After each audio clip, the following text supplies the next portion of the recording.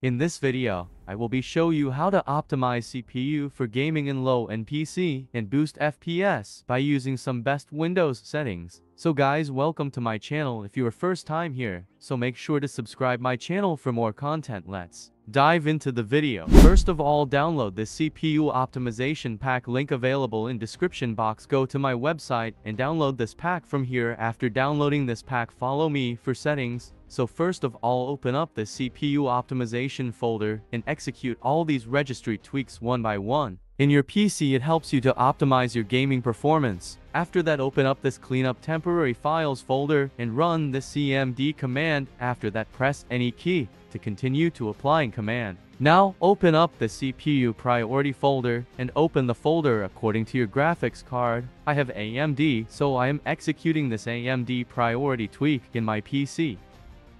Now open up this Windows settings folder and first of all run this adjust performance settings and set it on adjust for best performance and follow the same settings as I show here. Now open up this disable background apps settings and disable all background applications. Now run this disable hibernate as admin.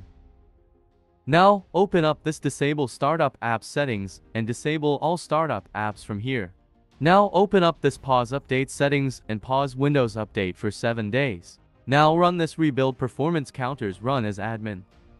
Now open up the sync your settings and make sure to turn off all sync setting from here. Now open up this transparency effects settings and make sure to turn off transparency effects. Now open up this game bar settings and turn off this game bar and also uncheck this allow your computer to open game bar.